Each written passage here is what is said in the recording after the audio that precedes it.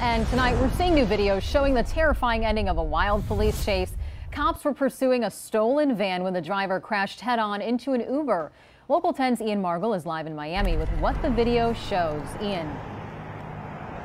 3 people had to be taken to the hospital after that crash, and take a look here behind me. This is where that crash ended, and you can see just how much damage is left behind and how much worse this almost was.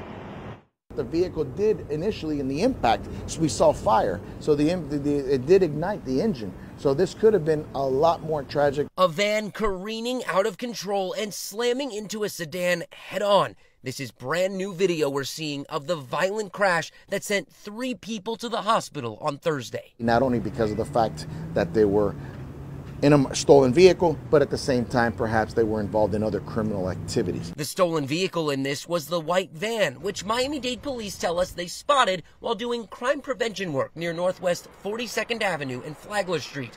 When they tried to pull the van over, the woman driving took off, and with a helicopter overhead, she began speeding southbound down 27th Avenue.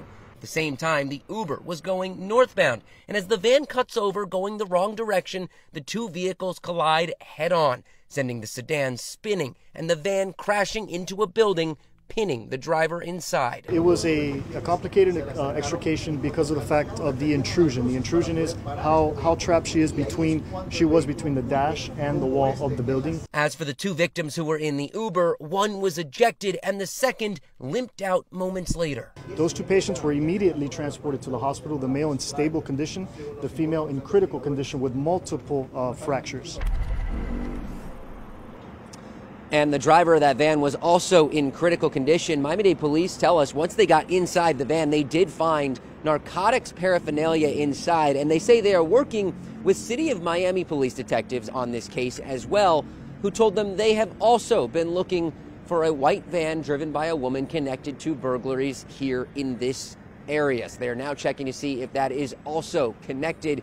Miami-Dade police, when we reached out to them earlier today to see if there was an update on the condition of those 3 victims, they said there was not anything they could give us, but of course, as soon as we learn anything new, we'll let you know. Live in Miami, I'm Ian Margul, Local 10 News.